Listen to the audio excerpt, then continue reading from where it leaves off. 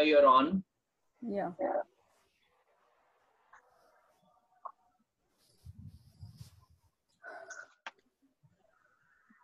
So the four agreements, in the book, it is page 15. Page 28. 28 of the PDF.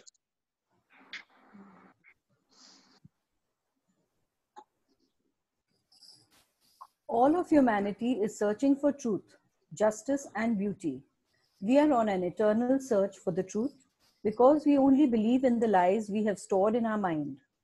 We are searching for justice because in the belief system we have, there is no justice. We search for beauty because it doesn't matter how beautiful a person is.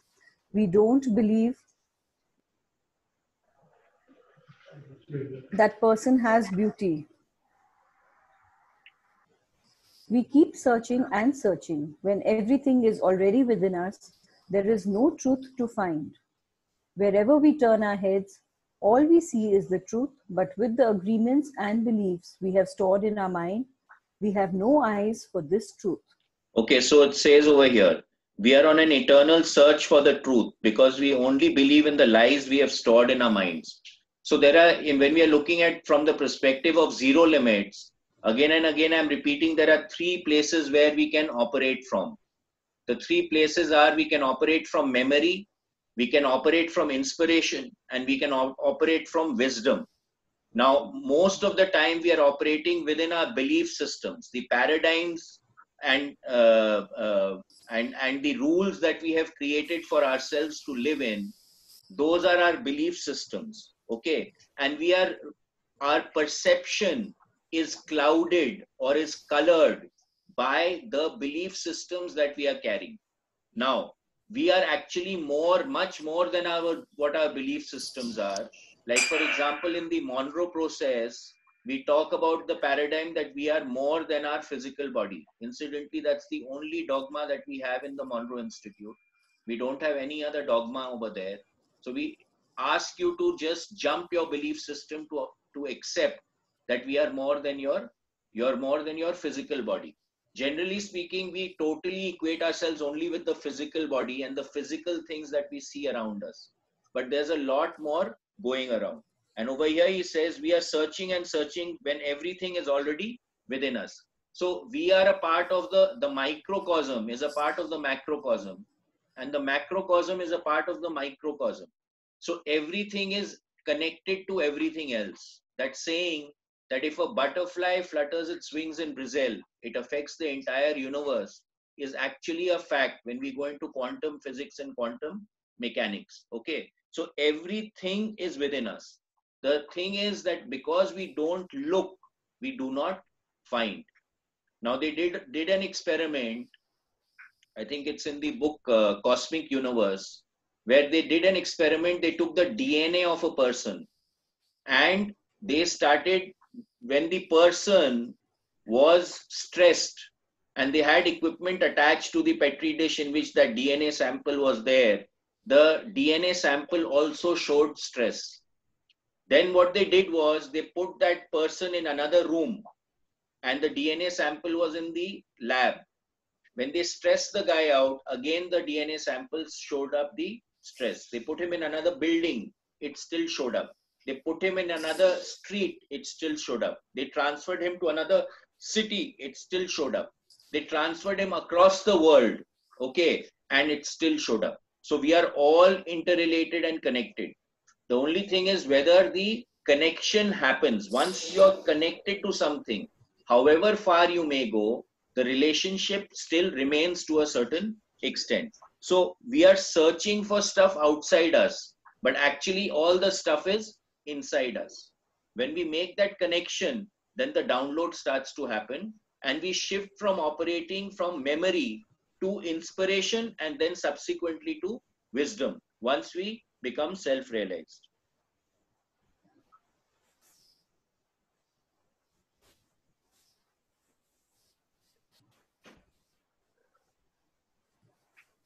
We keep searching and searching when everything is already within us. There is no truth to find. Wherever we turn our heads, all we see is the truth. But with the agreements and beliefs we have stored in our mind, we have no eyes for this truth. We don't see the truth because we are blind. What blinds us are all those false beliefs we have in our mind. We have the need to be right and to make others wrong. So We now this trust is also very important over here. Okay. So what happens is that we have a certain construct, we have a certain mental attitude. So she's If you're taking something like this, the upper aayega na. 1 second. No, it'll be very 1 crowded second. too. Okay. So now what happens is that our perspective is always colored by our belief system. And what we believe in, as far as we are concerned, is correct. And we don't like to accept anyone else's point of view. But when you start moving towards self-realization, when you start moving towards awakening, when you start increasing your awareness quotient, you start looking at the other person's perspective also. But when we are closed-minded, we will not look at the other person's perspective at all. So we are always out to prove the other person wrong. Okay. And this is the distinction also I find between tark and kutark. So kutark is that you want to make the person wrong, but tark is to understand. So doing tark is never a problem. Okay, even in the Vedanta and the Gita classes, he's talking about one of the qualities of a teacher is that he is always willing to listen to and answer questions. And one of the qualities of the student is to ask the pertinent question. Now, you are not a student if you're not asking the pertinent question, and you're not a teacher if you're not answering any pertinent question. The answer may be, I don't know. That's absolutely acceptable. But if you're not willing to answer a question, then it becomes a problem. So when we are in tark, we are not out to prove the other person wrong. We are out to understand the process. We trust what we believe, and our beliefs set us up for suffering. It is as if we live in the middle of a fog that doesn't let us see any further than our own nose. We live in a fog that is not even real. The fog is a dream, your personal dream of life, what you believe, all the concepts you have about you, about what you are, all the agreements you have made with others, with yourself, and even with God. Okay, so again, the belief system is basically the agreements that you've made. And these agreements are made from childhood. Okay, so don't do this, do this. This is wrong. We are built in. The belief system is created over a period of time. And the only way to get out of the belief system is when you start expanding your awareness, your ability to perceive, your ability to experience. So the only way you can transfer from memory to inspiration or to wisdom is through knowledge, number one, and through experience. And when you have knowledge and experience, then it becomes wisdom. Okay? Your whole mind is a fog, which the Toltecs called a mitote. Your mind is a dream where 1,000 people talk at the same time and nobody understands each other. This is the condition of the human mind, a big mitote. And with that big mitote, you cannot see what you really are. In India, they call the mitote Maya, which means illusion. It is the personality's notion of I am. Everything you believe about yourself and the world, all the concepts and programming you have in your mind are all the mitote. We cannot see who we truly are. We cannot see that we are not free. Okay, just 1 second. Now, Shivangla, this dripping I have to take care of. Just 1 second.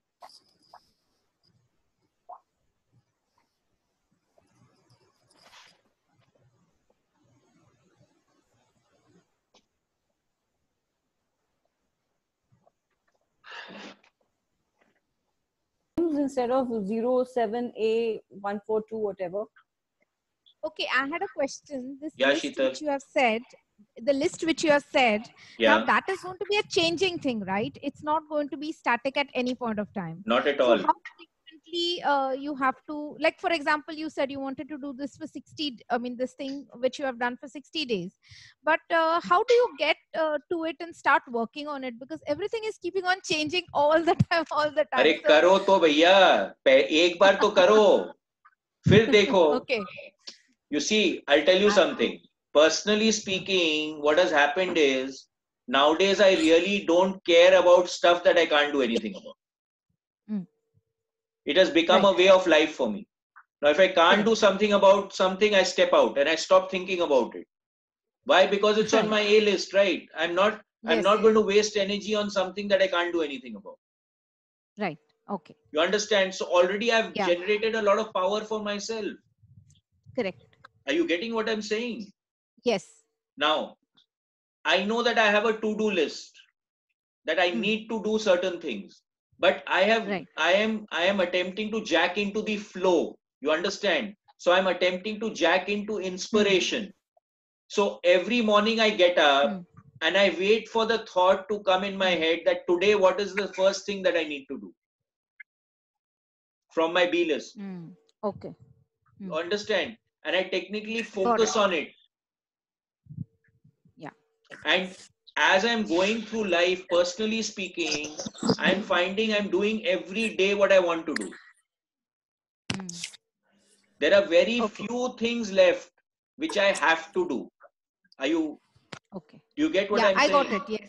Now today I want to do this, right? I'm speaking to you all. I want to do it. It's not something that I have to do. I can shut it down tomorrow. And there is no attachment to it. Correct. That's right. Yes. You get that? Got So it. Yes, even though I'm doing it day in and day out, I'm feeling empowered by it. I'm not getting depleted by it at all. Correct. Yeah. And I think that's how it should be. Correct. Exactly. That's right. So if we can shift our entire thinking process to this kind of a state of consciousness, then what is going to happen is that we'll be operating out of power, right? We'll not be operating out of a depleting state of consciousness. Correct. That's right. Yes. Okay. Yeah. And there's one more thing. You said something called nag. What is that? NAG? It was NAG? Nag? When somebody thinks bad about someone, it goes some word you used. I don't remember. What happens when with somebody does black magic or somebody thinks bad about what goes, you said? So the power goes, you know. So there it's a nazar. Nazar. Okay. Sorry, I thought it was some English So word. you know, in all cultures you have this thing of giving jhada. Yeah, correct. In all cultures it's there. So what is that? Yeah, okay. It is giving jhada. Now in biofield tuning, what are we doing? It's like a jhada. But it is more specific. We are really becoming very, very precise and specific in doing what we are doing. Pranic healing, what is it? It's jhada. If you see Reiki, it's jhada. You're putting energy in, right? Yes, correct. So it's jhada. And what do I call going into altered states of consciousness with the Monroe process? I keep saying it's like jhadu maroing you. Jhadu. Okay. All right. Got it. Are you? Yes. So I keep saying that, right? It's like jhadu marna. So what is happening? You're cleaning yourself up. Basically, that's the game. Right. Got it. Thank you. Yeah. Haan, Renuji. Bhaiya, Ram Bhaiya. Ram. Bhaiya, I've asked a number of my friends to join and they were very excited to join. Most welcome. So what do they need to do now? Do they need to, do I send them that awareness See, don't do that because they'll get confused. First, you send them basically the virtual group link. You have the virtual group link? That's the one which is virtual 3. Yeah, virtual 1, 2, and 3. Either one of the groups they can join. There is little space left in 3. So let them join 3. Yeah. Okay. So let them join that group. And then if they want to join the club, subsequently they can join the clubs. Yeah, but otherwise I just forward that virtual 3. So for the month of June, the virtual group will get the post every day. And as we shift into the app, etc., then the clubs will start working. So then you will get a separate login ID, etc., for the particular meeting that you are registered for. Okay. Okay. Right. So all that will start happening. But for June, it's open to all and open to everyone. And Bhaiya, pranayam also we have to. Pranayam is the same link, same awareness link that So you're that on I just know. now. But Yeah. do we have to give an acceptance for that also if Yeah, we so are now if you doing it? get into the pranayam group, we For know a that, club. okay, you are in the pranayam group. And what happens is Okay. that not like now there are 700 people in all the groups, right? But hardly 50, 60 people are there. Now suppose there's a shift in timing, or for one day the program will not take place, then we'll post it only on the pranayam group. So if you intend to join the pranayam, then please join the pranayam group. Okay, right. If you all are not intending to join, then it really doesn't matter. No, I am coming for it now. So Yeah. I said I must, then do I need to join the group? Correct. So now, like, let's say he posts something or he sends a message, then we will post it in the pranayam group. We are not going to disturb the entire group. Okay. Right. Okay, so if you are intending to come for pranayam, like he's given a full list of the way that you need to do all the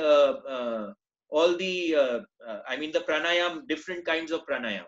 Okay, so now that list will not go to everyone. It will only go to the pranayam list.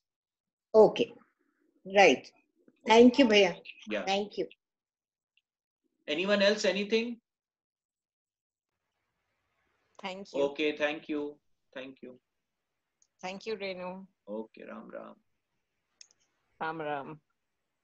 See you all for meditation 3:45.